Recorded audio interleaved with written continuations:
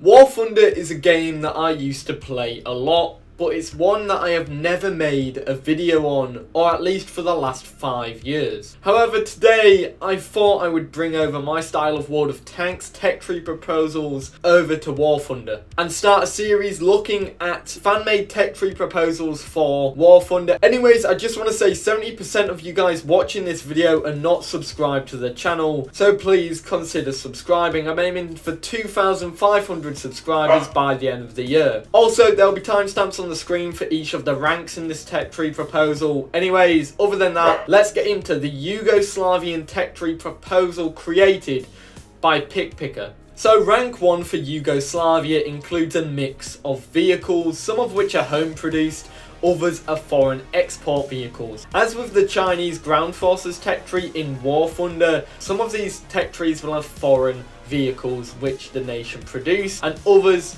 of course will have their own stuff. This tech tree does have a majority of their own stuff, but there are also filler vehicles from other nations to fill in the void. Yugoslavia is a mix of anti-air, medium tanks and tank destroyers. So rank 1 sees 3 light tanks in the standard tech tree and additional 3 premium vehicles. These are the Renault R35, a French-made light tank, the Skoda T12, a Yugoslavian-made tank, and the M3A1, which is an American tank. The premiums are the AB41, the 7TP, and the M1542 UO139. In addition to this, there are 2 tank destroyers at rank 1. These are modifications of Czechoslovakian light tank. The Skoda T32, a tankette which was used in the Yugoslav army with only 8 vehicles built, and the Skoda SID, a further development of the Skoda T32. The SID was just an upgunned version of the T32. The final rank 1 vehicle is another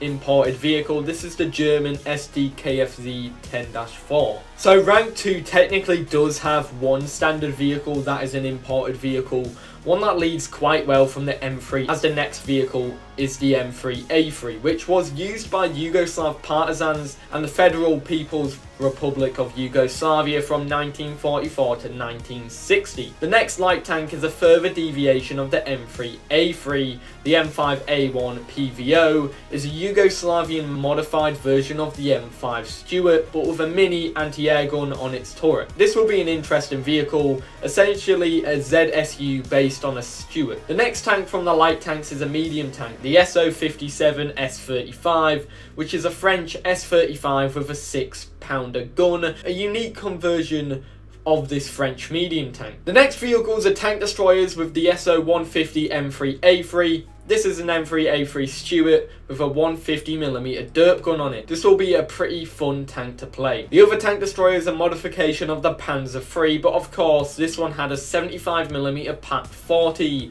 instead of a turret. Apparently there was one of these vehicles rocking about in the Yugoslavian armed forces during World War II. The anti-air tank at rank 2 is another M3A3, but this is just a full conversion of the M3A3 with a 20mm Flak 38 mounted onto it. For premium vehicles at tier 3, we have 2 tank destroyers and a light tank. The SDKFZ 250 fit 5cm Pak 38 and the M56A1 are the tank destroyers, and the AEC Mark II is the light tank. Rank 3 of course sees more tanks. 7 tanks are featured in this tech tree, and most of these are technically Yugoslavian modified import vehicles. There are an additional 5 premium tanks as well. With medium tanks we see 2 Shermans and 1 T-34 variant. The Shermans are the M634 variants. These are Shermans with T-34's V2 engines installed, as well as some new guns for the tanks, including a 75mm and 76mm guns for both of them in the tech tree. These are pretty much Sherman tanks, but they can go faster due to their new engine, and they have slightly better gun handling. Now the T-34B is a Yugoslavian modification of the T-34-85 tanks. This tank would be a T-34-85 with T-55 engines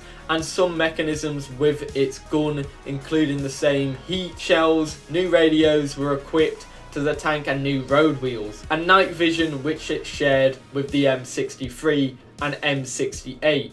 as well as AA machine gun. Now for the tank destroyers, we have some pretty powerful vehicles, which were yet again Yugoslavian modifications of other nations' vehicles. The SO-75 M3A3 is a 75mm on an M3 Stuart chassis. The SO-122 M4 is a 122mm gun on an M4 Sherman chassis, making it the most powerful M4 Sherman that could be in War Thunder. The SO-90 is, however, just an M36 Jackson, which is in Yugoslavian service. The anti-air vehicle at rank 3 is the American M15A1 half-track. For premium tanks at rank 3, we have 3 tank destroyers and 2 medium tanks. The medium tanks are the Mk1V 76mm and the M4A3 E4 Sherman. The tank destroyers are the M09 Soko, the Hetzer, and the M18 Hellcat with a 130 horsepower engine. Rank 4 consists of 7 standard tech tree vehicles, 3 medium tanks, 3 tank destroyers, and 1 anti-air vehicle. For premiums, there are 4 tank destroyers and an anti-air vehicle.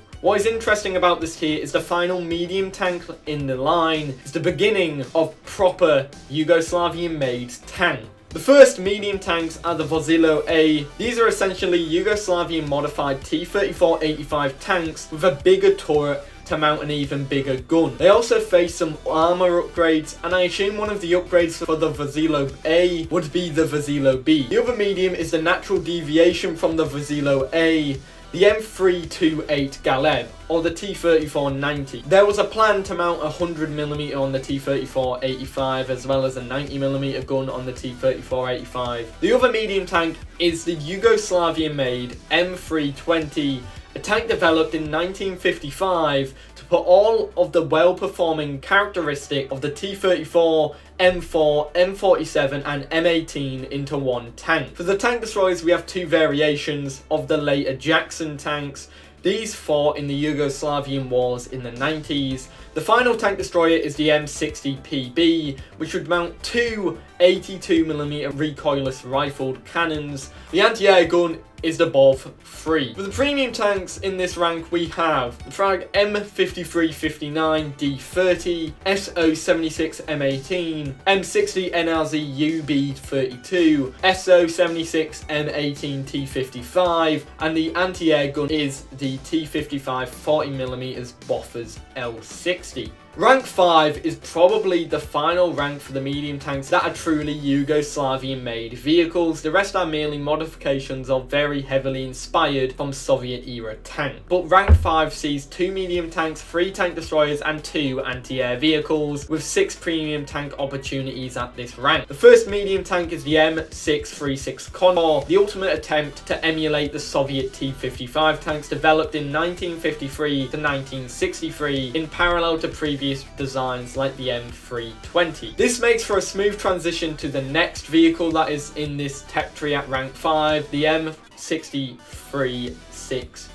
The M636D is the ultimate stage from 1963 of the M636 with a 105mm cannon, which will be a pretty good addition at rank 5 in the Yugoslavian tech tree. For the tank destroyers, there is the M80A, which was technically an IFV, but it does have modifications that added anti-tank weapons to make this a tank hunter. In addition to this, we have the BOV 1, is probably the craziest and funnest tank at tier 5 for the Yugoslavian tech tree. A wheeled, lightly armoured anti-tank vehicle, which was armed with 6 AT-3 missiles. The next tank destroyer also has 6 AT-3 missiles. The M80A LT also featured these missiles, but would have some more armour and would be a little bit slower compared to its predecessor. For the anti-air vehicles, we have the Praga M53 and the SP-AT-32. For premium tanks, there is 2 tank destroyers, 2 medium tanks and 2 anti-air vehicles. The tank destroyers are the Nora B and the LRSCM Morava. The medium tanks are 2 foreign premium vehicles, the AMX 30S and the American M47 Patton. The anti-air vehicles is the Russian-made ZSU 57-2 and the Yugoslavian modified version of the ZSU, the ZSU 57-2 modification. Rank 6 features a lot of tanks. In fact, it's got the most tanks in this tech tree.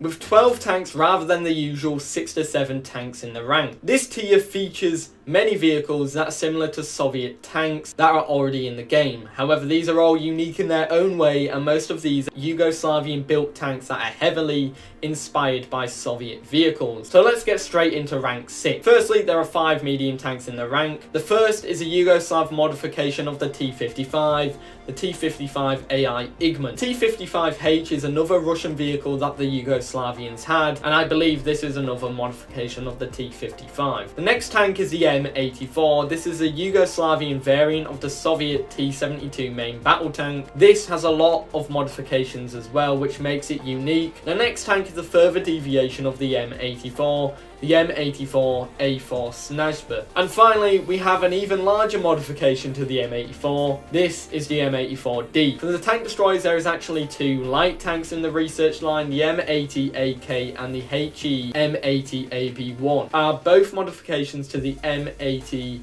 Yugoslavian made IFV. These of course are light tanks. The tank destroyer in this line is the M95 Cobra. The other vehicle is the M96 Orkan 2, which uses rockets. The anti-air vehicles are the Bov 30, the HS M09 Bov 3, and the Praga RL4M. For premium vehicles at this rank, there are 3 medium tanks and 2 tank destroyers.